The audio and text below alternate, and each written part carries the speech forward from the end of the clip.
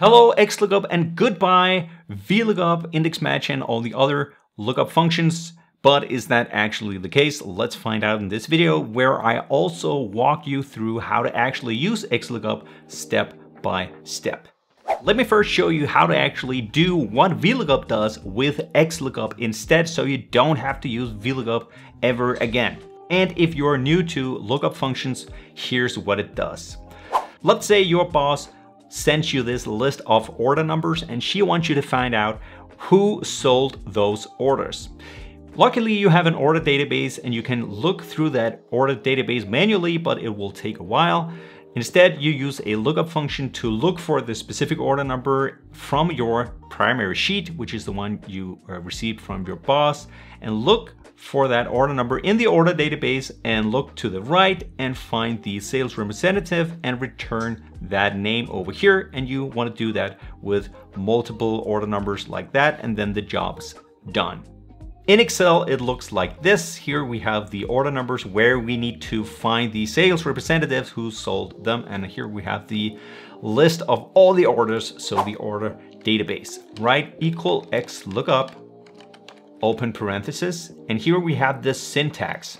And maybe you have looked at this before and you were a little bit scared because it's so long and it looks pretty complicated. But the beauty of XLOOKUP is that it's actually quite simple to use, much simpler than VLOOKUP. And by the way, towards the end of the video, I'll explain to you 2 reasons why XLOOKUP is always better than VLOOKUP for all users, not just in specific niche cases, but for everyone. But also one very important reason why it may not be better than VLOOKUP and why VLOOKUP is actually better.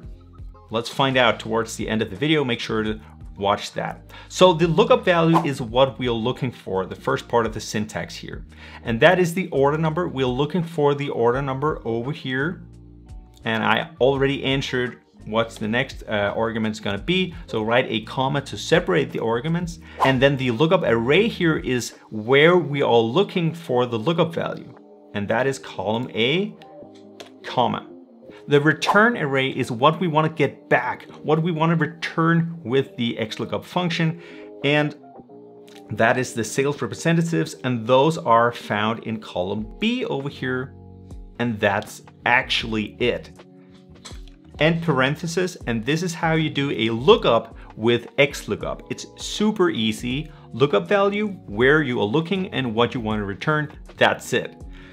Hit enter and there we have it. No more true or false or exact matches or whatever complicated things that were in VLOOKUP. This is the new way to do it. And that's pretty cool, huh? If you like this video so far, please hit the like button and the subscribe button, more importantly, to support the channel. Thanks. So let's dive into why this is good and why this may be not so good. Obviously, one of the reasons why XLOOKUP is better is that it's so easy to use. Maybe the syntax looks complicated, but it actually isn't, because as you can see, there are these brackets around most of the arguments, meaning they are optional. So you can just use the 3 first arguments and that actually replicates whatever you can do with VLOOKUP, at least VLOOKUP with exact match. So this is a much easier version of VLOOKUP actually. And that is something that is great for all users of XLOOKUP and VLOOKUP. This is better on all parameters than VLOOKUP. There are plenty more advanced options in these arguments, in these optional arguments that you can use, and you can use those to build XLOOKUP into this amazing, complicated version of a lookup function that does all kinds of things. But for the majority of people, those would be quite niche and not something you would need to use all the time. This is something you need to use all the time, and on that parameter, it is much better than VLOOKUP. Now, the other reason why it's better than VLOOKUP is that it's really robust. It actually has a lot of the same benefits as index match has because it's so robust. And let me show you that in an example. Now we have the XLOOKUP here, and down here we're going to use the VLOOKUP function to do the same. So lookup values over here, table array is over here. Let's just do this. and the column index number is 2 and false. That is a VLOOKUP that does exactly the same as this one up here. Let's actually just copy this down here so it gives the same result. Now, if we insert a column here, let's see what happens. So I'm going to insert a column like this, and now you can see that something happens. The XLOOKUP function is exactly the same. It looks for this cell, the value in this cell over here, and then it returns the sales representative, corresponding sales representative from over here in column C now. Now, before it was column B, but because we inserted a column, it moved to column C. So it automatically adapted to this new structure in the file.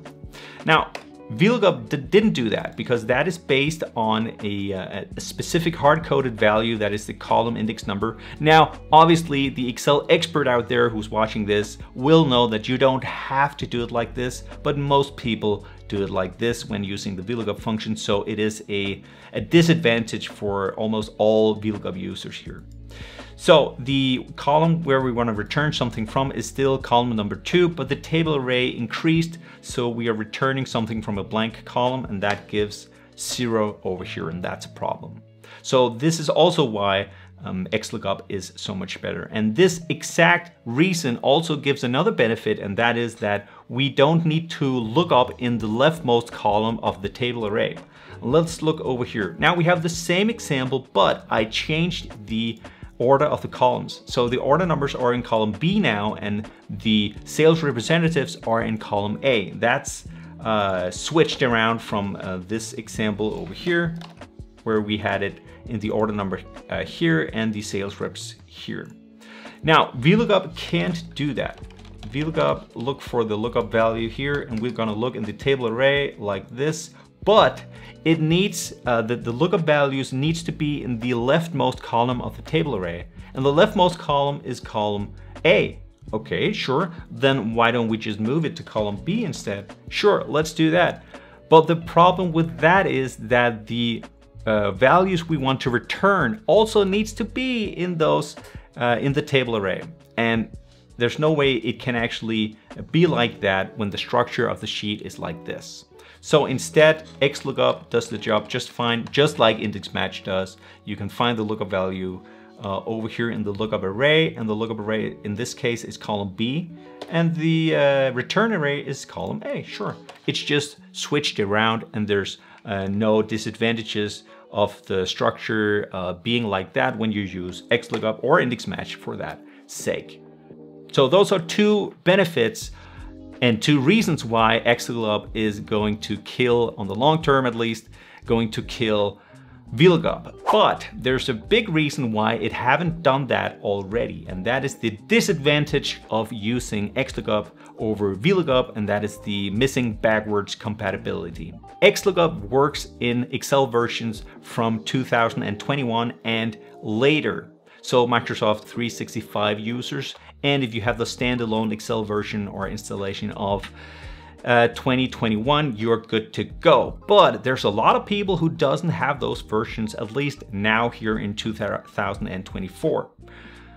On the long term, it will be evened out and people will obviously buy the new versions. So someday it will not be an issue. But if you use XLOOKUP like this and you send this file to someone who doesn't have Excel 2021 or Microsoft 365 or obviously in the future newer versions of Excel, then that person won't be able to actually use the XLOOKUP function you have, and they will just receive an error.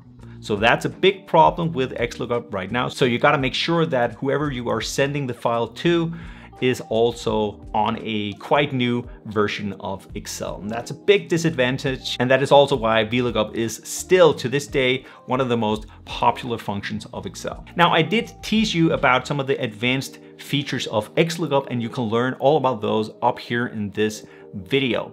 Thank you so much for watching. Have a nice day. Bye.